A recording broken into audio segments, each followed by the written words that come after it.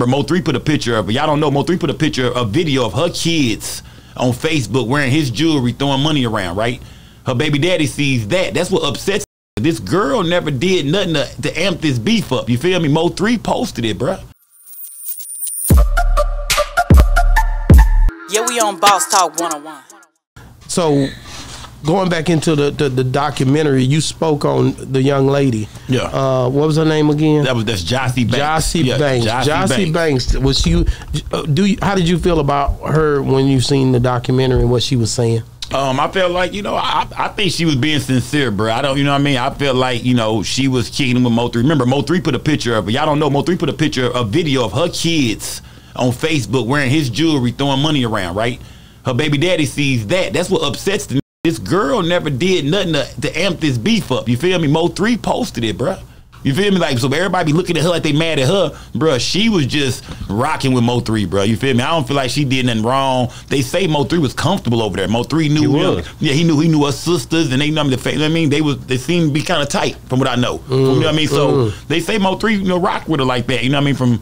From what I know, you know what I'm saying? So I don't feel like that girl play a part in nothing, bro. I feel like, you know, her baby daddy play a part. That's what the Dallas police said. Remember, I'm not investigating my. That's what the Dallas police said. They picking them up, not me. So yeah, I'm just going off with what's going on in the media, fam. Like I said, we don't break the news. We just break the news down. You hear me?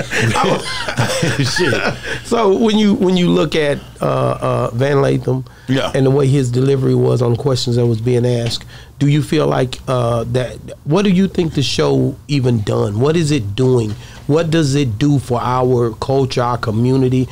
What is the end game that you see? Because you was involved in it now. What is that show doing? What is 50 doing? What's the other girl trying to be like me? You know what I mean? Got bit my whole damn style. Right. That's it, bro. The bit my whole style. When I heard about the show coming out, I was like, oh, this look like what I do. Because the first thing 50 said was, we not trying to solve crimes. We just talk about. I said, oh, y'all done ran off with a whole drip. So they might as well cut me a check and put me on the show because they stole my idea, bro. If you think people ain't watching my show, they are. For sure. They are. Everybody watching. Yeah. I found out Black Youngster watches my show. Really? Yeah. That's hard. Yeah, That's Black hard. Youngster. Even though they say he missing right now, I don't know what's going on. Kanye was missing the other week. Kanye was missing. Now this nigga missing. He missed off the internet. Yeah.